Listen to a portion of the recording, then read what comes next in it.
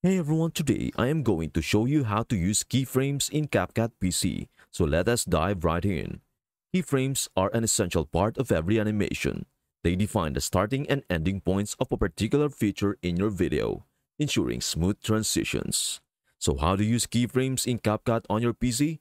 Let us break it down step by step. First, import your video into CapCut.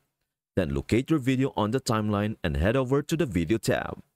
Click on Basic and then add a keyframe. See, it is as simple as that. You've just added your first keyframe. Now let's say you want to zoom in on a specific part of your video. Here's how you do it with keyframes. Add another keyframe where you want the zoom to start. Then add a third keyframe where you want the zoom to end. Now, all that is left is to adjust the zoom between the keyframes. Let's edit the keyframe of this one in the middle to make it look like we are zooming in. Let's play the video to check it.